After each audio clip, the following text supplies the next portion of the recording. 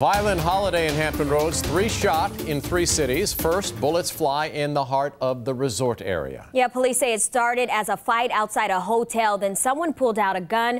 Now, it started at the Best Western Plus. That's on Atlantic Avenue and 13th Street. 13 News Now reporter Allie Weatherton joins us now with new information. On a day we celebrate our freedom, the birthday of our nation, a fight outside an oceanfront hotel turned into a shooting.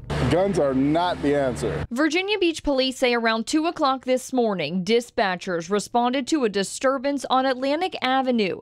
Masur Abilla says he was sleeping in his hotel room. I didn't hear anything. Police say one person was shot and went to the hospital with non-life-threatening injuries. A second person was grazed by a bullet but refused treatment. Absolutely crazy.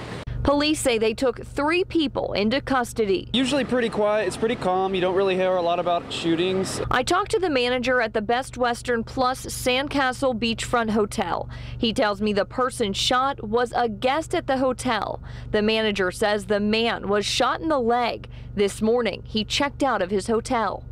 Now, if you know anything about this incident, you are encouraged to contact the crime line at 1-888-LOCK-YOU-UP. In Virginia Beach, Allie Weatherton, 13 News Now.